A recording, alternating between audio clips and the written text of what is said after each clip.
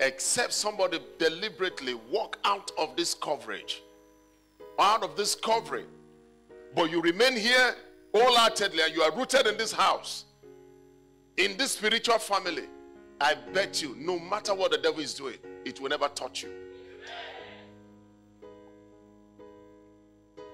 Why do you think the Lord said that is evil-free zone? This place is evil-free zone. He said it with his mouth. That was why I wrote it there. Evil-free zone. GKC is evil-free zone. When we're writing that, some people were saying that maybe don't be against the law of the land. I write it.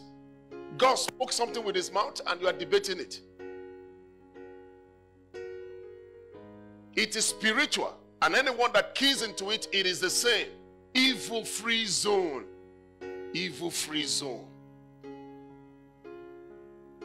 No evil will eat you. No disaster will come near your dwelling.